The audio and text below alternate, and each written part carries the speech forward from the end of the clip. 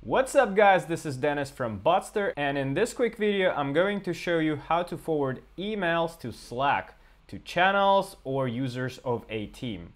Before I continue, please support the channel by liking this video, and if you would like to see more bots and automation tutorials in the future, go ahead and subscribe to our channel right now. Don't forget to check out our extensive collection of bots and automations, link in the description, and if you have a request, go ahead, leave a comment, tell me what you're looking for, and we'll see if we can make that happen.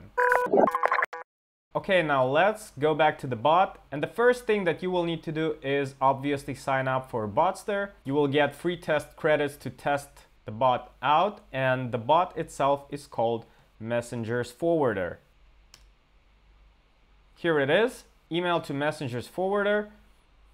I just released a video tutorial about how to forward emails to Telegram Messenger, and this is basically the same bot. We're just going to use it to forward emails to Slack instead of Telegram. But if you're a Telegram user, go ahead, watch that tutorial. It may be helpful for you as well. So I'm not going to go through the documentation, but in case you need a thorough step-by-step process, it's all right here. Go ahead, read that. And I'm just going to skip that and click the Start Bot button. Don't forget to name your job. Let's give it a test title.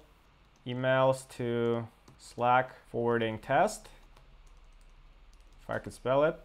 And now let's scroll down and click on this Slack tab right here. Let's click the Send Notifications to Slack checkbox, and now let's connect to Slack. Click Allow. It's going to redirect you back to the bot, and you may need to click this checkbox again, but now you can see that the bot has connected to your team, and from this drop-down list you can now select which channels or users you would like to forward these emails to. So I'm going to click on it and select the email forward channel, which I made exclusively for this video. Now let's scroll further down and let me explain to you how this bot technically works. It's not complicated at all, so bear with me. The bot will create a dedicated email address, which looks like this. So the email itself is just a bunch of random characters at parse.botster.io. Now, after you start the bot by clicking the Start This Bot button, this email will be connected to this channel which you selected in the previous step. So every email that hits this email box will get forwarded into this channel, or a username for that matter. Sounds easy enough if you ask me, so let's go on.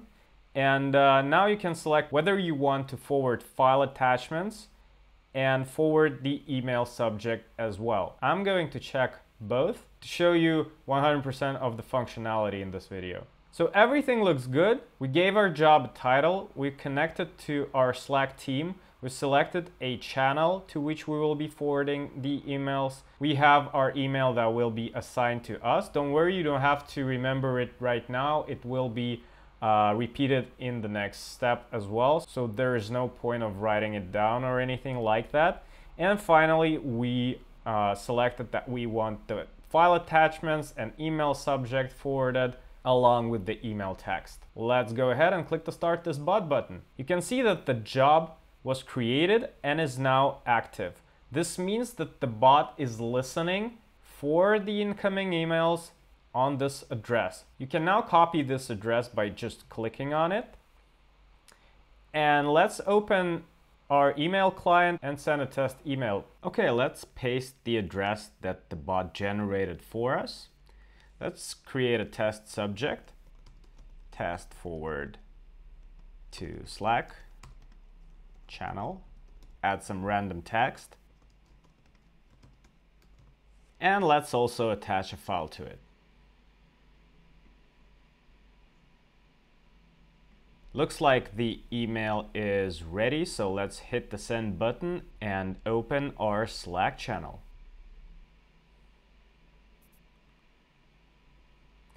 As you can see, the email was successfully forwarded, but with an exception. So let's go over the information and try and understand what went wrong and what we need to do. So first off, notice that the Botster IO application had been added to your team. Second, have a look at the forwarded information.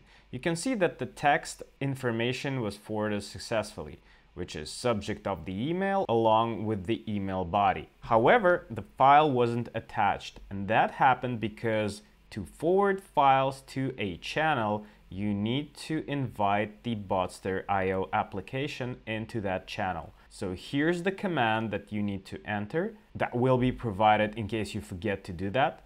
So let's copy that, paste it in here, and hit the enter button. Okay, you can see that Botster IO was added to our channel, which means we can now try and forward the file attachment one more time. So let's navigate back to the website, copy the generated email one more time by clicking on it, open our email client, test email number 2, test text number 2, and let's attach the file once again.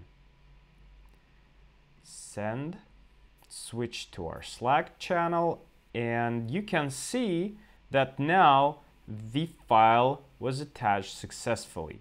Here's the email subject, here's the email body, and your file attachment, which you can now, of course, download by pressing this button. Before you go, another cool thing that you can do is you can click on this job title right here and view all the details about the current running job. You can find things like total emails parsed, you can find the graph of the email. You can study your monitoring log with all the text from the forwarded emails right here. You can edit the settings of the job, and you can enable other notifications. For example, if you would like to send the emails from this address to Telegram as well, or maybe you would like to self-destruct this job after a certain period of time. So I urge you to explore different options and see what's